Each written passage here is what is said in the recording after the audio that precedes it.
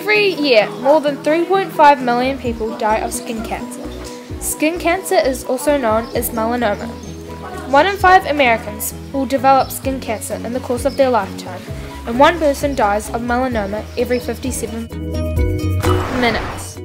This is a really good example of almost getting skin cancer. The sun's UV rays are really hot. If exposed to the sun, it's the first step to getting sunburn. To protect yourself from the sun, you need some sort of protection. So I recommend wearing a sun hat that shades your face and sunscreen that protects your skin from the sun and the UV rays. If you ever want to help someone in need, you can donate to the Starship Foundation or the Cancer Society.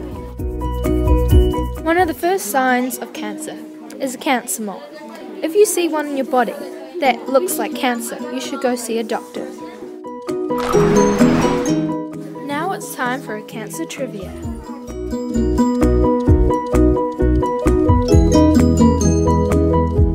Did you know that there are over 100 types of cancer that can affect any part of the body? 2008, 7.5 million people died of cancer. That is 13% of all deaths that occurred that year. 70% of all cancer deaths occur in poverty-stricken countries. Tobacco kills 22% of all cancer deaths.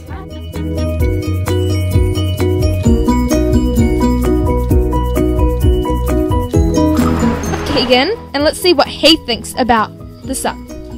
I think that the sun is good and bad, because good side is that you can get an awesome tan like this, and bad side is that you can get sunburn that could lead to skin cancer.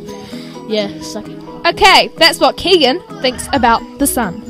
And today I'm going to go through the school, see what other kids think about wearing sunblock and wearing a sun hat. And here I've got Kaylee with me, and today she's going to be telling me the importance of wearing a sun hat and sunblock. So Kaylee, what do you think will happen if you do not wear sunblock or wear a sun hat? Sunburnt. You get sunburnt. Anything else? Okay, well I guess that's what Katie thinks about wearing sun hat and a sunblock. This is Madison from Moon 1, and today I'm going to be asking her the same question, why she thinks that we should wear sunblock and a sun hat. So Madison, why do you think we should wear sunblock and a sun hat? So we don't get burnt, and we should wear a sun hat is because it protects our head so we don't itch and our parents think that we're got nits. Well, that's really cool. So that's what Madison thinks. Can you go high five? Yeah! So kids, remember to put your hat on and slip, slop, slap and rat with some sunscreen.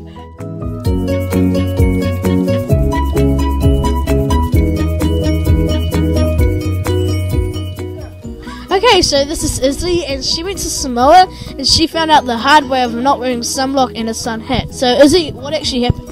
Well, I was swimming in the sea and I didn't wear any sunblock, and I ended up getting really badly sunburnt, which it blistered, and it wasn't exactly the nicest. Okay, so that's what happens if you do not wear sunblock and a sun hat. So kids watching